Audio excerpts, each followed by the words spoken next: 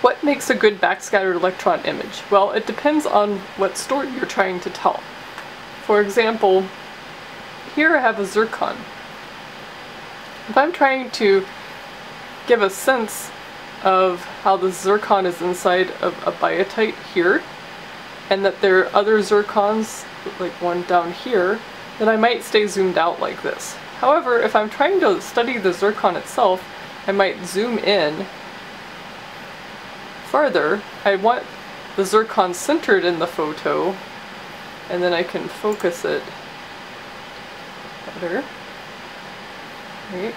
But there may be reasons that you want to see the features, say, within the zircon, and so you want to zoom in and have a different sort of picture.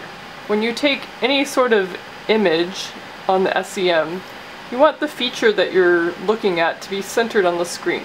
So for example, if I found a cool zircon, but it was over here like this picture probably wouldn't be as good at telling the story of what shape the zircon is, what it's inside of, as if I clicked on the center of the zircon and had the zircon centered in the photo.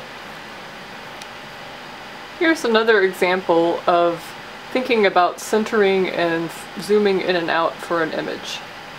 Right now I'm looking at a very close-up picture of olivine with some surrounding pyroxene.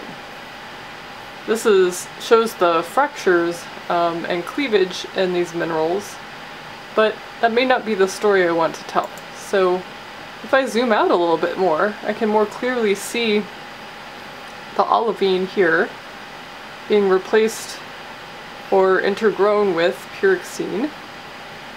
And then there's actually some biotite crystals surrounding it. So in this case, it might be a better idea to zoom out a little bit so you can see the context of the minerals that you're trying to image, so that you could better describe it once you have the image.